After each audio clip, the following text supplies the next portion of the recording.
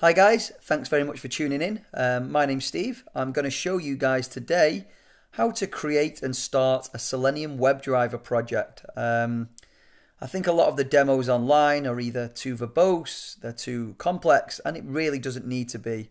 One of my frustrations years ago when I started was being able to just get the project up and running. That was the trickiest part for me. Once you get into the Selenium library and you're familiar with Java or whichever language you're using, it's quite straightforward to get a little project up and running, whether it's page object model or whether you're just doing it in a single class or wherever you're up to in your learning. Hopefully this video will be really helpful. So I'm going to be using IntelliJ today. That is my preferred IDE.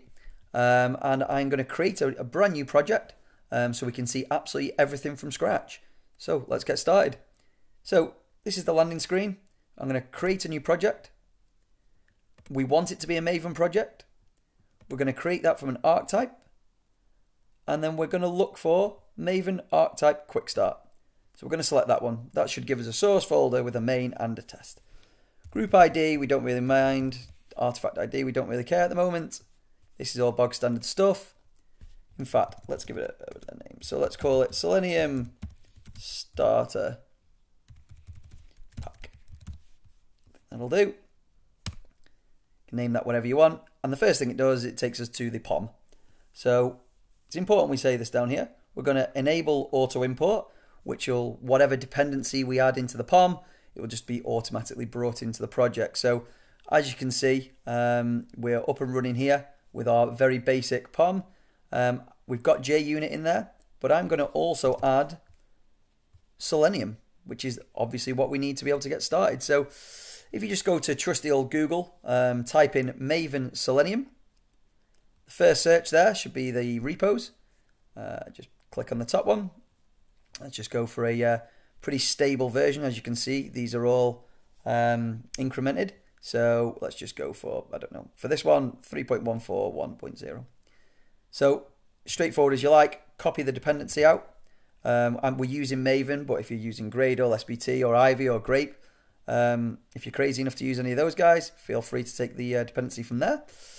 And then inside the dependency tag, simply paste it in like that. You should see that the enable import has already kicked in. We've now got a live Selenium project, if you like. It's that straightforward. So we just make sure that POM's saved and we are ready to go. However, it won't actually launch a browser yet because we've not got a driver. So the second part, and the final part really, is to download. In this case, I'm going to use the ChromeDriver. So just search Google ChromeDriver, surprisingly. Click on downloads. And as you can see, these are all the current released versions. Just see what version of Chrome that you're on, about Google Chrome. I'm on 75. I should probably update, but never mind. Do that another time. I would download this driver, so I'd click there, let it download. Here's one that I prepared earlier. So my Google ChromeDriver is downloaded in here. I'm on Linux, by the way, Linux Mint.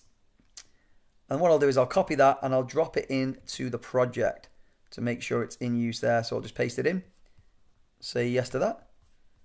And we should now have a source folder, a Google ChromeDriver, and a POM XML. Looks good to me.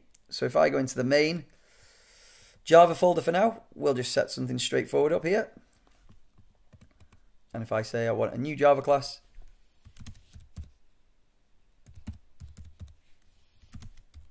Selenium Starter, that'll do. Okay, so let's do something. So we're just going to use our main method there. Obviously, you can use the shortcuts in IntelliJ if you're familiar with them. And what we need is a WebDriver. So we can see we've got the library working. Driver, excuse me, equals new. We want that to be a ChromeDriver. So there you go. That's now using the ChromeDriver. And if we just use driver.get, let's go to any website that we like. I don't know, bbc.go.uk. Let's just make it get this for now. Let's close these down. Obviously we're passing that in as a string. And then we'll say driver dot window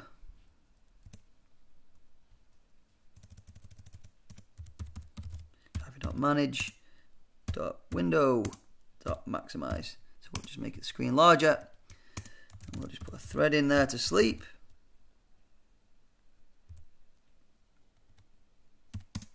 Let's just leave it up there for 3 seconds. Let's just add a exception to the signature there for the sleep. And then we'll just do a driver.close for now. No assertions, because this is really straightforward, just to show you the basics. And it's as simple as that. We should be up and running, so let's give that a go.